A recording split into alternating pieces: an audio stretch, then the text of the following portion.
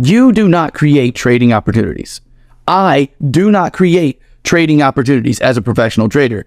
I take the opportunities that the market, the charts, the pairs that I'm trading give me. If there's a day that prices aren't doing what you need them to in order to create your perfect trading opportunity based on your strategy, your job as a professional trader is to sit on your hands and not trade anything. Don't trade if you don't have the opportunity to trade. You creating a trading opportunity is called you breaking your rules. What we do as traders is we wait for opportunities to present themselves to us based on a tested and proven to be profitable trading strategy and trading plan